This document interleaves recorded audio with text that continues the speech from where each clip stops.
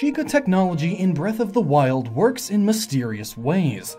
Or so it seems. In one of my previous Breath of the Wild videos, I showed you how the Sheika Slate reads and writes with water, which it turns out is only a catalyst for DNA. But there's still the mystery of how these runes work, so today I'm going to show you the science behind the rest of the Sheika Slate. Did somebody say the science behind? I did, and hello my blue bulbous friend. Why don't you introduce yourself? Oh, sure. Hello everyone, I'm Kaihatsu. I run a little series on my own channel called The Science Behind, where I usually cover one whole game in a video. I have a habit of showing up when people mention the series title. Well, seeing as you're here, do you think you could help me figure out how the Sheika Slate works? Sure, why not? I believe that most of the Sheika Slate's technology relies on nitrogen. Nitrogen? Why nitrogen? The reason I say nitrogen is because the Sheika are a very natural and agriculturally proficient race, and nitrogen is used to fertilize soil and probably their crops. Also, nitrogen is one of the most abundant elements on Earth, and is present in protein, and therefore DNA, which makes it a highly versatile substance, also being highly reactive in most cases, and therefore easy to augment and manipulate. Oh yeah, that also means that the Sheika Slate using DNA as a method of storage is more viable if more of its functions are based on nitrogen too. But in terms of the runes, how is nitrogen involved with Magnesis, for example? Well, it is possible that Magnesis works by cooling liquid nitrogen to extremely low temperatures. We're talking close to absolute zero, which is 0 Kelvin, or minus 273.15 degrees Celsius. Of course, though that is extremely difficult to do, but, you know, science injected with magic and all that. The liquid nitrogen would cool an alloy such as niobium titanium or vanadium gallium that's wrapped up as a coil to create a powerful electromagnet. Obviously, the trail shown in the game when Magnesis is activated must merely be an illusion projected out like a hologram, as this kind of visible trail wouldn't actually be produced by any sort of magnet.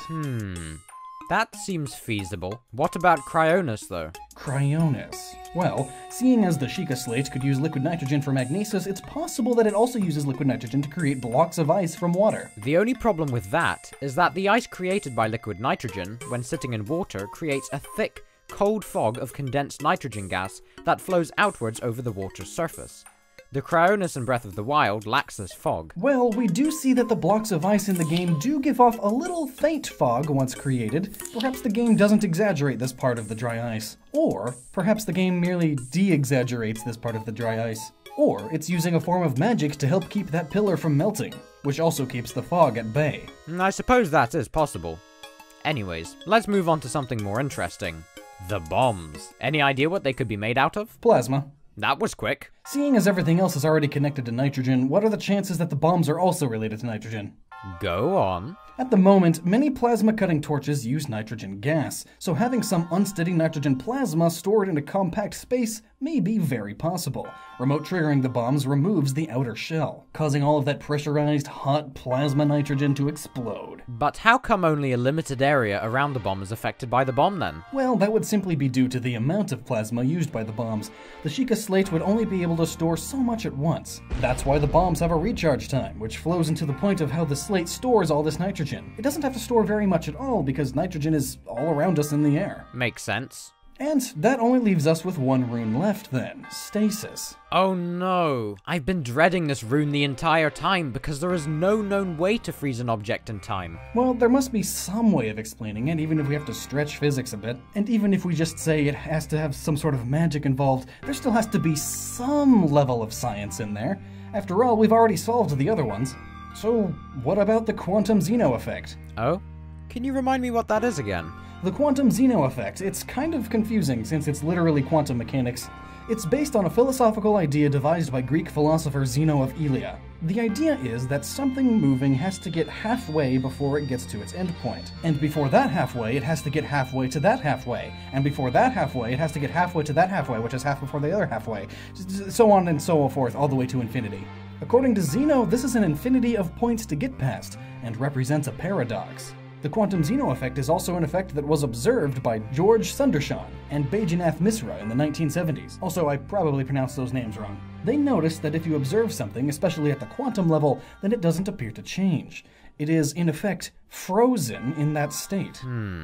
The only thing with that, though, is that it only occurs at a very microscopic scale, and it doesn't really apply to big objects like Stasis does to objects in Breath of the Wild. Plus, it's chance-based. It's more of a thought experiment than an actual experimental phenomenon. What about timeshift stones from Skyward Sword? Unrefined ones can create a small field around them.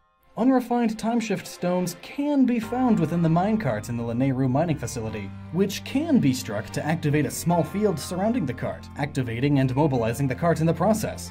But that's not exactly stasis either. Well, I'm starting to run out of ideas, Loxton. We could pore over scientific papers for years and still not find answers, because we're trying to solve something that modern science hasn't even cracked yet. Surely, though, there must be something else. Some theoretical science.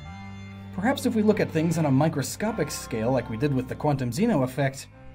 Wait, that's it. Are you thinking what I'm thinking? Maybe. Leptons! Leptons seem to fit the role quite well for Stasis. Indeed. Electromagnetism, gravity, and weak forces affect lepton particles, but not strong forces. While it's science fiction for now, Stasis would convert the object into lepton particles, which don't experience hard forces, and gravity would keep the object in relative motion to the ground, keeping its relative motion at 0. Now, because it can't experience strong forces, it can't release the stored momentum until it's no longer under the effect of stasis. An object under the effect of stasis would have to be made of pure energy.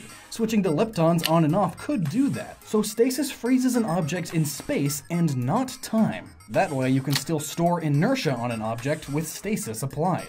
The object would lose weight, but retain mass. But it would also have to be an immovable object, so it would have infinite mass for a finite time. An object having infinite mass would cause a black hole, so it would have to be temporarily converted to leptons in order for stasis to work. However, the object's velocity relative to Hyrule would have to become 0. The object in stasis would still have to have some motion to give it the illusion that it isn't, if that makes sense. It has to rotate with the planet. Don't forget that leptons can appear to be in more than one position in space. Superpositioning, that's it. Probability, a quantum field, because the starting location of the object, the trajectory, and final location is all probability, based on the forces acting on the object at a superposition state.